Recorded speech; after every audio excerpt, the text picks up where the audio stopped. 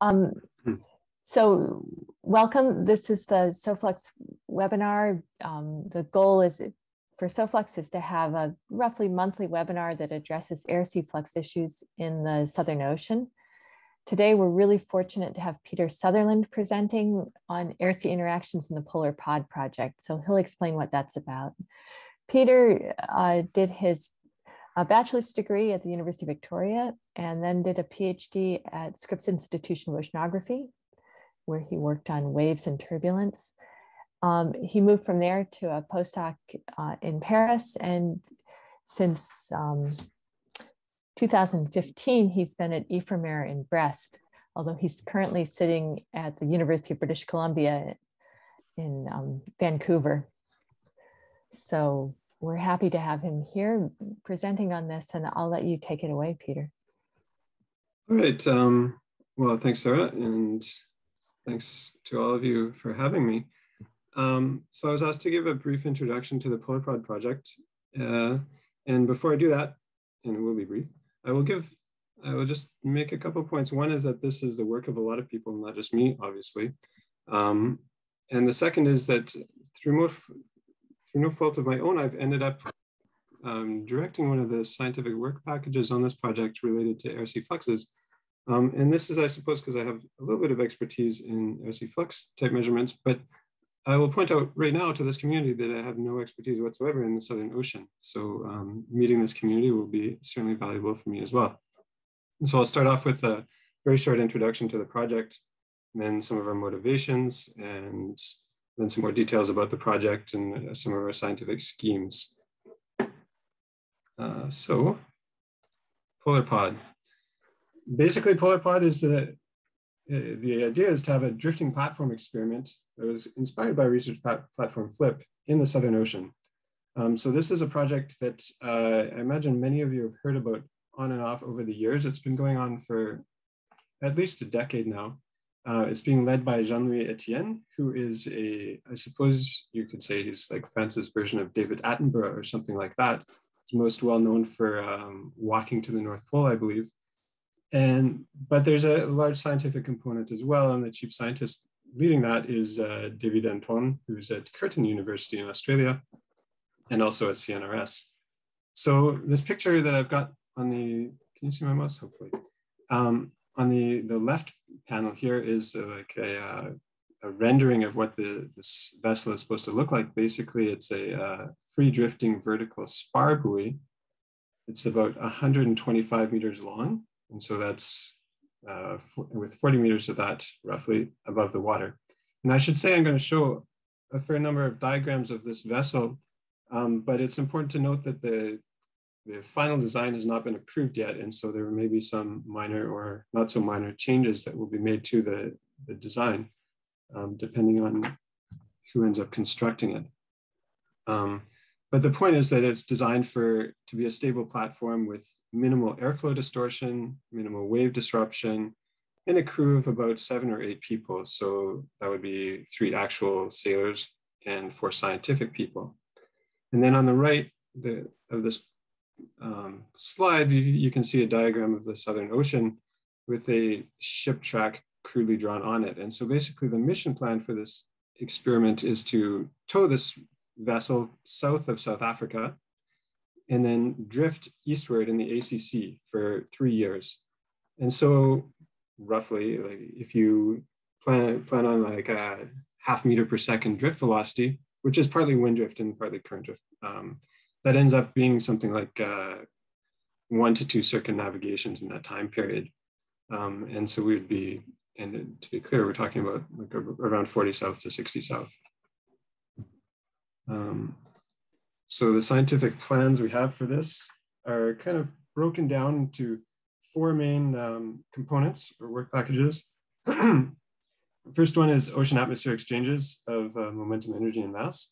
So this is things like small scale air-sea interface dynamics, and then slightly larger scale, so meso and sub-mesoscale dynamics, as well as a large component on supporting wind and wave satellite missions, looking at specifically CO2 fluxes as well, and looking at aerosol sources and fluxes. And then, so I'm going to mostly talk about this first this first component today, but there are also large components on biooptics and supporting ocean color satellite missions.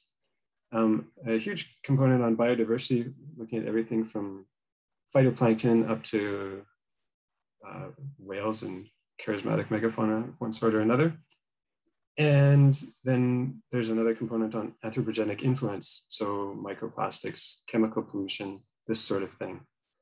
And then, especially considering who's running the project, there's a very large component on outreach and education as well, which is being developed currently.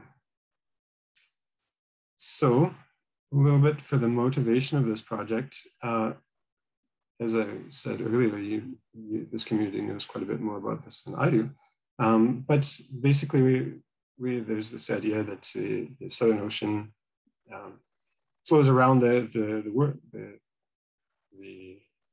world, I suppose you could say, without being interrupted by continents. So, as in this diagram from Loken and Spirit, everyone likes to show, it's kind of a way of connecting the ocean basins. And it's a key area for air-sea exchanges, for example, and largely driven by, well, many things, one of which is a very high local wind speed on average, which I'm showing in this bottom right plot here. And so this is, the Southern Ocean represents something like 20% of the ocean area, but supports about 40% of anthropogenic CO2 flux and 75% of ocean heat uptake. And it so obviously plays a key role in regulating the Earth climate. And it's important for exporting nutrients to lower latitudes and oxygenating the deep oceans. And from the biological point of view, it's a huge reservoir of biodiversity and a huge reservoir of edible biomass for us, I suppose. The problem is that the Southern Ocean is very remote. It's far from major ports, and it's strongly forced or stormy. So basically, it's extremely difficult to access, and it's never cheap to access. And this ends up resulting in a rather undersampling of the region compared to other oceans, and particularly a seasonal bias towards the summer in the sampling of the area. So with this in mind, the PolarPod project was born. And so the idea is that we wanted to have a long-term presence there and a stable platform that could continue to do science when weather was rough. So thus the Sparboy design. It's made, as I said, for reduced airflow distortion. So it has this relatively small superstructure and doesn't disrupt the wave field, drifts as a quasi-Lagrangian platform. And the experiments designed for this are designed to take advantage of that. So a couple of things that you can do very well from a platform like this, which you really can't do from a ship too well, is make eddy correlation measurements of energy, momentum, and mass. And this is because of its stability and lack of airflow distortion. And we can come back and discuss that point later. And then it also, of course, doesn't disrupt the wave field too much because of the very small water plane. And because it's a semi-Lagrangian study, you kind of passively move with a particular water mass and you can study its evolution. And the idea is the platform is also to be quiet, so you can, it should be good for passive acoustic monitoring as well. And then the deployment schedule is, so the idea is we'd have this very long deployment schedule so we can capture a broad range of conditions and capture the seasonal cycle and so on. And again, the stability allows us to sample high wind and wave conditions. Yeah. So I will just pause for a moment to say that this is not such a crazy idea as it may look like. So FLIP was designed in launched in 1962 and has kind of been the backbone of air-sea interaction research ever since, for 3 or 4 decades now at least, for studies of waves, upper ocean turbulence, and atmospheric fluxes specifically. So this picture on the right is from Tika Marie Verstof's Nature paper in 2003, showing FLIP with a boom mounted out the side and an array of sonic anemometers and various other anemometers that was designed to look at airflow over waves. And so just for example, well, I've listed a few papers here that have resulted from FLIP, but actually there are far more. And if you look at the Earth's interactions literature, even if you find a paper that doesn't use FLIP, specifically, often they're going to use some sort of parameterization that was based on FLIP measurements, or they're going to use FLIP measurements to correct the measurements that they use. And this is true for even very well-known parameterizations like the core algorithm. So PolarPod has been based on FLIP, but taking advantage of some 60 years of advances in naval architecture, mostly coming from the offshore oil and gas industry. So it will be purpose-built for the Southern Ocean Drift experiment. So this will be specifically will tolerate a higher sea state due to a higher freeboard and a lower resonance frequency. And it will be designed to be a little more autonomous. So it will be mostly powered by renewable energy. So we have these wind turbines at the top of the platform with diesel backup, of course, and improved livability inside. Anyone who's worked on FLIP knows that it can be a little bit rugged, and it would be especially rugged to be in the Southern Ocean for a couple of months on that. And then for navigation, it has these kind of sails to help direct its movement. So, can you see my mouse? Maybe. Anyway, we have this vertical platform. We have a living quarters on top of it. And then we have these two booms, which are used to lower instruments into the water and also support these sail structures, which will kind of allow it to drift to the left or right somewhat as it moves downwind in principle. Oh, that's odd. Anyway, yeah, so that's a person size to give you an idea of the scale of this platform. And so here's another diagram. So as I said, it's about 120 meters high. So we have 75 meters underwater. We have a large ballast keel at the bottom. Then we have flotation. And then we have this vertical spar passing through the water plane. And then we have this purple structure where people live and work, so lab space and living quarters and so on. We have these green sails, wind turbines, and a mast that extends somewhere between 40 and 45 meters above the sea surface. Particular interest to this group would be the flux boom, which is mounted on the upwind side of the vessel. It's planned to be 20 meters long, extending upwind. So to be in a region that's without airflow distortion around the hull. And it has a vertical flux boom that will be somewhere between 5 and 10 meters, depending on the structural capabilities of the manufacturer, I suppose. And so the idea is that it gets towed into location in the horizontal position, just like FLIP. It gets ballasted to flip from horizontal to vertical position, and it will rest in the vertical position for the entire deployment.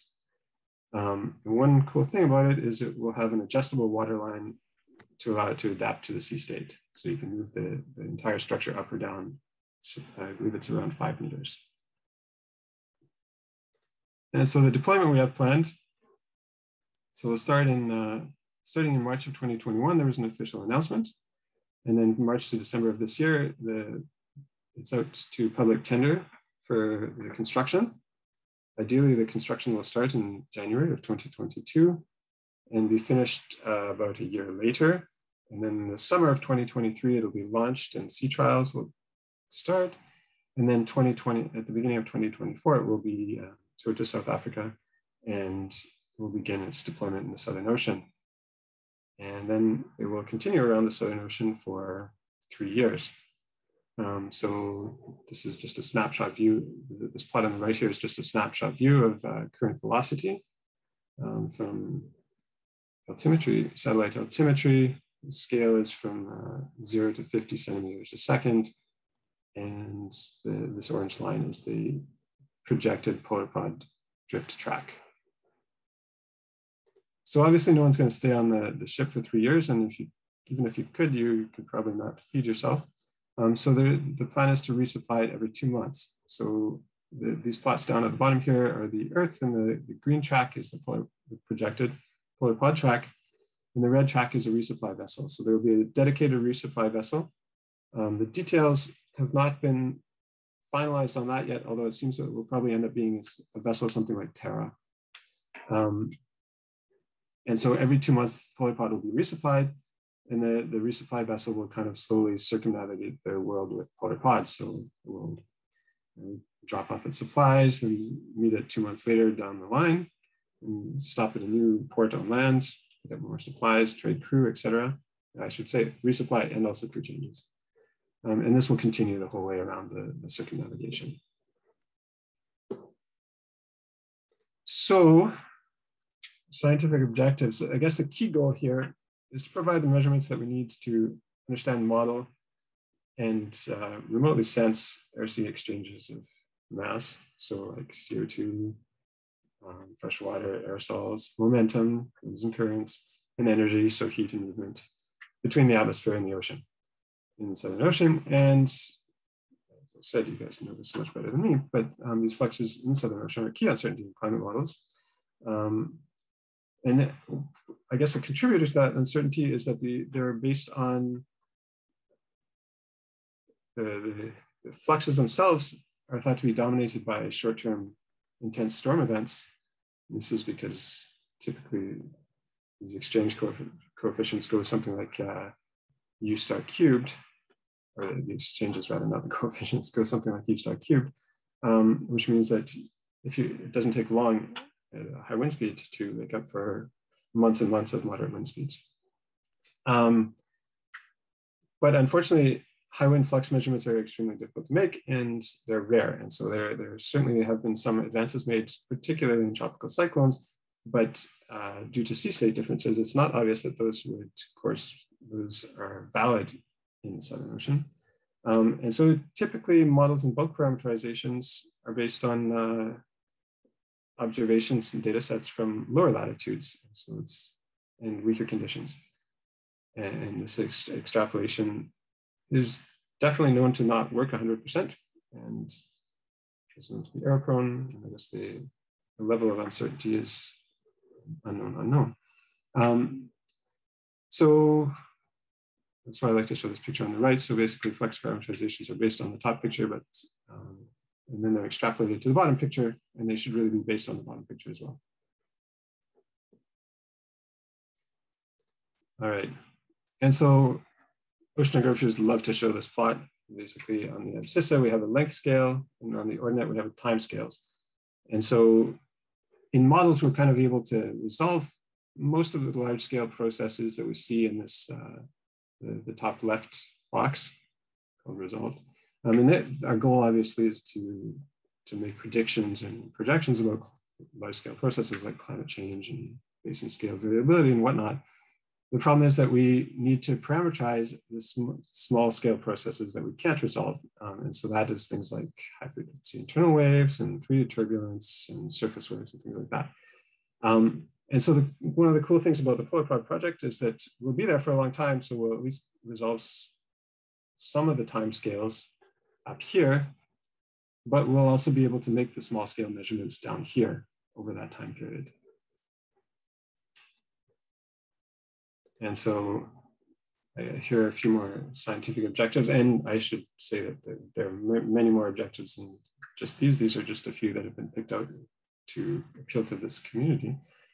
So one of the key things for these flux parameterizations, for example, is understanding the evolution of the surface wave spectrum, particularly at small scale and some high winds, and then understanding mixed layer response to surface forcing.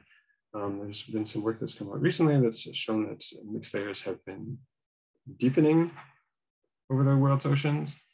And it seems like that is in response to surface forcing. And so then the question is, how does that forcing actually work? And then also to put new constraints on seasonal CO2 fluxes, with continuous direct measurements, both using Reynolds fluxes directly and also using partial pressure measurements.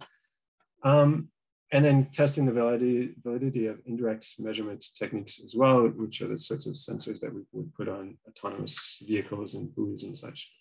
And then characterize marine aerosol emissions as well, both at short time scales in event-driven processes, as well as seasonal and basin scale. And so then we also have some key objectives related to remote sensing. And so this, as I mentioned previously, there are other remote sensing topics related to ocean color, but specifically relating to fluxes, there's kind of a need to improve the geophysical model functions in many of the satellite projects at higher winds.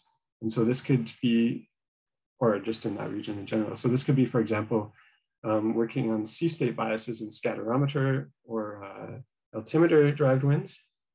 And this could be also, for example, improving radiometric estimates of high winds in radiometers, like SOOS, for instance. And so this is important because scatterometers, for example, they kind of saturate at around 20 meters a second wind speed, and we expect that there are higher winds a lot more. There are higher winds that also we would like to resolve. As I mentioned previously, they're key for short event-driven RC fluxes. And so products like SOOS, for example, give us the ability to estimate winds at higher wind speeds from satellites. And this would also be relevant for things like surface waves and currents from satellites. So, for example, SAR products currently, and active Doppler radars like CFOSAT and C-STARS. So PolarPod originally was planned to be in the water at the same time as CFOSAT. Now it seems like CFOSAT will be finished before PolarPod is in the water, and it's not clear if C-STARS will be in the water or in the air, in orbit, at the same time as PolarPod or not, but at the very least, this sort of work will help lay the groundwork for developing GMFs for those satellites as well. And so the advantages here, of course, we have this very long-term exposure to severe weather on a stable platform. We can measure things like RC fluxes that we can't really from a ship. And we have ocean platforms like Pheno, for example, or many oil platforms, but most of those are not in open ocean conditions either. So what do we need? Well, we need direct measurements of Reynolds fluxes, momentum, latent and sensible heat, and CO2. We need radiative fluxes, so upwelling and downwelling, shortwave and longwave. We need marine aerosols, cloud condensation nuclei, and ocean spray. And we need air water CO2 concentration. Of course, we need the standard MET observations. And we need surface wave field. And by that, I don't mean just like a time series of surface elevation. I mean the full K omega spectrum. And then we need to measure the upper ocean response as well. So like standard CD profiles and mixed layer depth and whatnot, as well as upper ocean turbulence structure. So here's what we're planning for that. This is the grayed out instrumentation has not been funded, and the black instrumentation is well on its way to being purchased.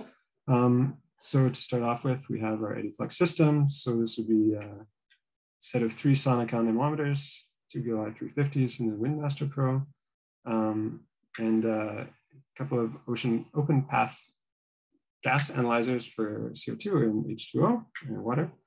And then a net radiometer for radiative fluxes, stereo and polarimetric cameras for short wavelength surface wave field.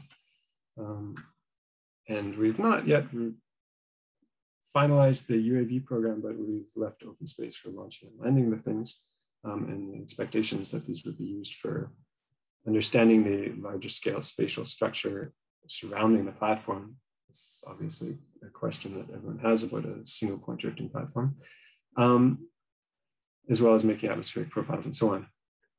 And then we've got various radiometers available. Of course, all the instrumentation has to be geo-referenced and synchronized. And so we've got various motion packages for that. Got our standard MET sensors mounted high on the mast here, as well as cameras looking at the sea surface for things like spray coverage and braking and so on. X-band wave radar, a Perios instrument for aerosol size distribution, cloud condensation nuclei, laser wave gauges, and in situ CO2 concentration measurements. And then underwater, we have some fixed temperature and salinity sensors, which are mounted on the hull, as well as profiling CTD down to 1,000 meters, and ADCPs looking from the surface down to about 1,000 meters as well. Also in the water, the idea is to have some small AUVs and gliders to, again, measure the horizontal homogeneity or lack thereof surrounding polar pod. So basically the idea is we've developed this instrumentation system which should allow us to measure both small scale processes and their bulk effects, so allow us to be able to close energy and momentum budgets and so on. So that's the rough idea. Where we are currently is, as I said, the project is out to public tender for construction. Key instrumentation is nearly finalized. If anyone has clever ideas, I guess now is the time. So basically, I should say we have like a set of key instrumentation that will be on all the time. And then afterwards, there will be room to add more within the space and power constraints of the project. We're refining the science plan as we speak, and we'll be open to international collaboration soon, and suggestions are very welcome. And there will of course be questions about who is paying for this. So first of all, I don't really know. So the French government is paying for the construction of the polar pod, and the instrumentation has been supported by IFMAR CNRS and CNES. And there's also been a good deal of philanthropic funding from private partners. So that's, I think, enough. If you have questions, I'm here to hopefully answer them. Thanks very much, Peter. This was great. And we can now open it up for questions. You can raise your hand if you have questions, or put them in the chat.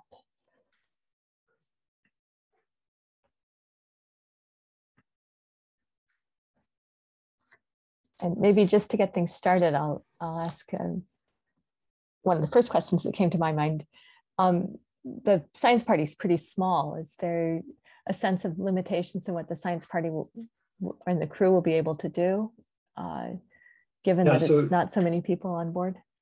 So this is a major problem, and it's come up over and over. Somewhat to a lesser degree for us doing the physics side of things than for the biologists, because we don't need to process samples or anything like this. We just basically need to maintain the instrumentation running. But that is definitely a limitation that we have come up against, and there's been a fair bit of activity planning, like actual days of work to make sure that everything can be done. And so this is why in the instrumentation I've just described, a lot of it's really designed to run on its own. And then data can be sent back to shore to be checked by a larger group of people supporting it on shore. Thanks. I see that Bruno has his hand up, and then Brian Ward after that. Thank you, Peter, for your presentation. I'm just wondering if there is some plan. Well, I acknowledge that CO2 flux is pretty relevant in the Southern Ocean. Just wondering if there are some plan to measure other gases like DMS or nitrous oxide, methane.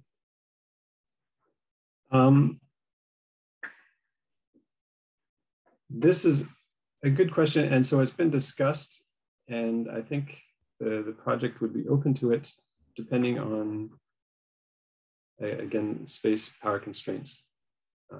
But it's definitely been encouraged. Okay, thank you, Peter.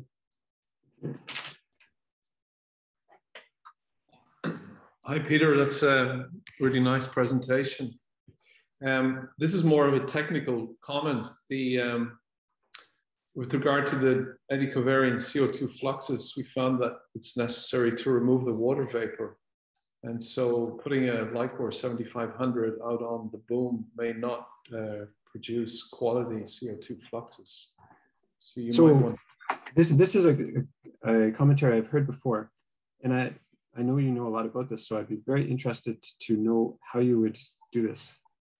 Okay, I can send you some documents, and or we can have an offline discussion. No problem. Yeah, sure, that would be good. Because if you're going to go to all these efforts, and CO2 fluxes are one of the objectives, then I suspect that if you just deploy an open path for, you won't get quality CO2 fluxes from that. So you don't want to waste the effort and time. For sure. Yeah. The other question that struck me was, are you doing subsurface turbulence, or is that going to be done from the gliders that you launch?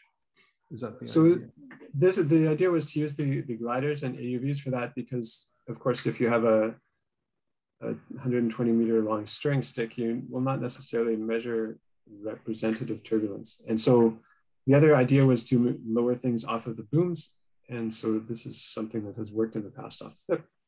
And so that would be pursued as well, but it's not something that would be more of a punctual measurement. It's not something that we can leave there the whole time.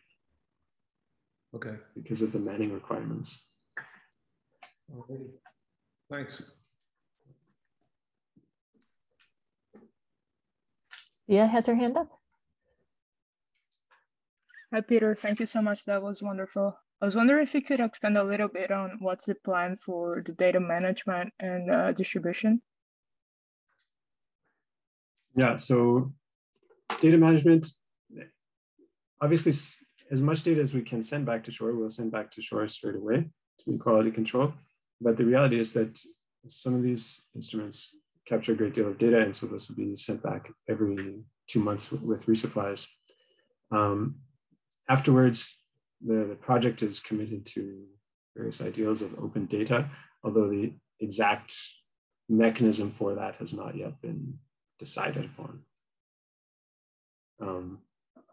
But the idea is that the data should be accessible to the community relatively quickly.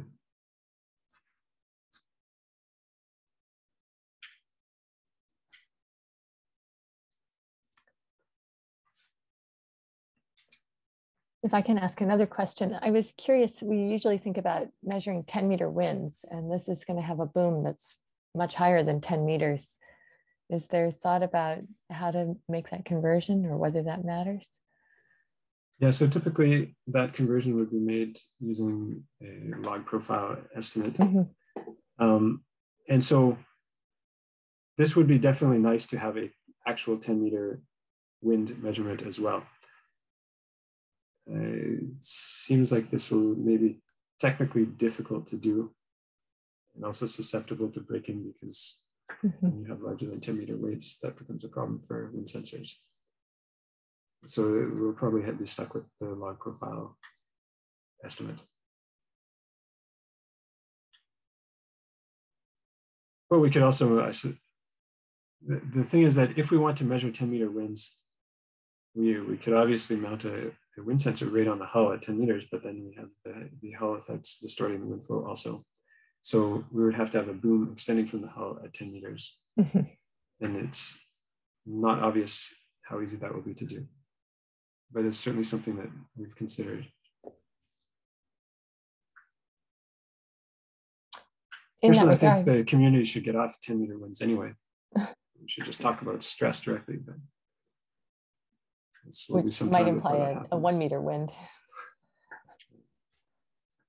In that regard, has there been any modeling of the flow distortion around this and what that will do to the sensors on the boom or on the main structure?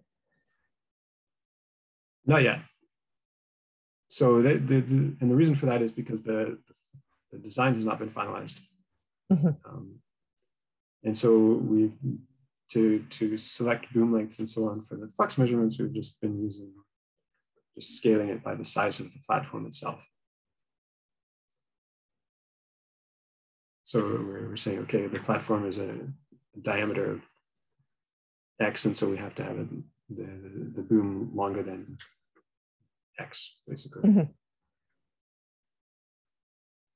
Which is, I think, not as crazy as it sounds.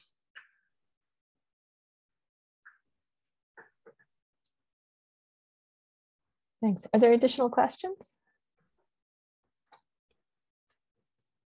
Yeah, Peter, are there any plans for like kind of submissions within the larger deployment? So if you wanted to address the question that you and Sarah were talking about, maybe do a 2-month experiment in the spirit of what Laurent did on Flip?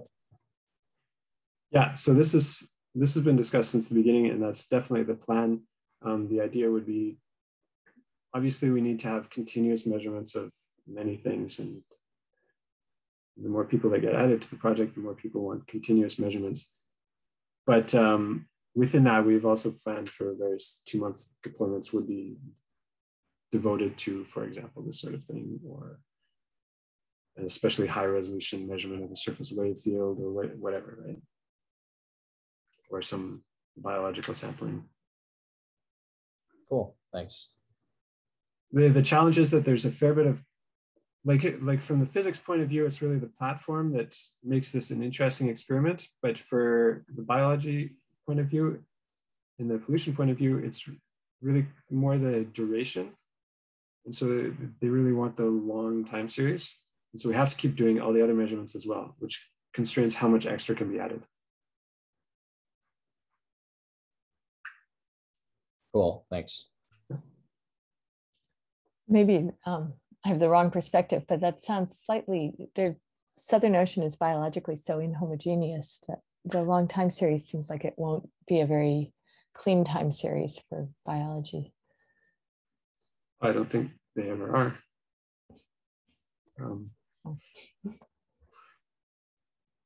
Right, that's quite likely to be true. Is there a sense, if this is supposed to circumnavigate the Antarctica 1 or 2 times, will it be hauled out at the end of the 2-year mission whatever longitude it's at? Or is there some flexibility to figure out exactly where to, how to retrieve it at the end? So basically the mission time, which is planned for 3 years, is based on how much funding there is for the project. Mm-hmm. And so presumably if it was cheaper to let it drift a little bit longer to a better place than to send a tugboat to go and fetch it, then that would be done. Or if it was cheaper to pick it up a little bit earlier, mm-hmm. that would also be done. I should say also that after this experiment is over, the idea is then that PolarPod will join the French Oceanographic Fleet, which can be used for experiments, again, anywhere in the world, as long as you can get it there, I suppose. But I expect after 3 years in the Southern Ocean, there'll be a significant refit before it gets used again.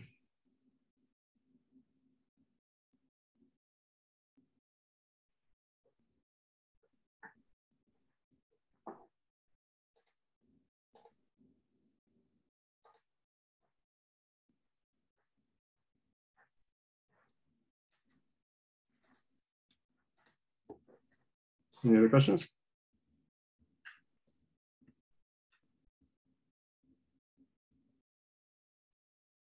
I think this is really exciting. I think there are going to be lots of questions about how people can, as Bia asked, how people can access the data or get involved or contribute to the types of submissions that Nick was talking about. Yeah. And how to integrate this with the broader community efforts in the Southern Ocean. For sure. It's been a little bit funny because it's kind of been, there's been pressure to keep this within the French community until the project is fairly well developed. But I think it's very rapidly approaching the stage where it is well developed enough that the larger international community can start to be a part of it.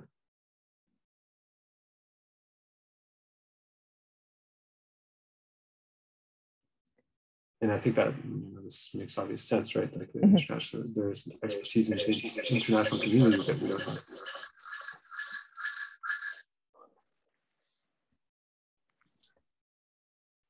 have.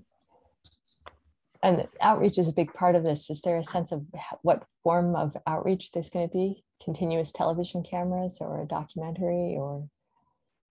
So for it to go by Jean-Louis Etienne's past work, there would be documentaries, books, but the outreach is actually planned to be more direct interaction with schools. Mm-hmm. So they're developing a education program for, I guess we would call it K-12 education related to PolarPod.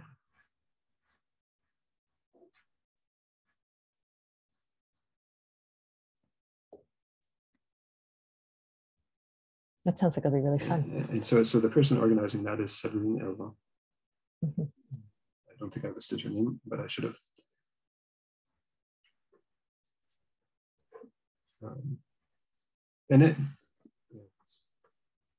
My guess is that will be reasonably successful because it is a super bizarre sort of experiment, which it's technically interesting, it's scientifically interesting, it's a cool part of the world. So, and Jean-Louis Etienne definitely has experience in public outreach. Like this is how he's made his living for 40 years.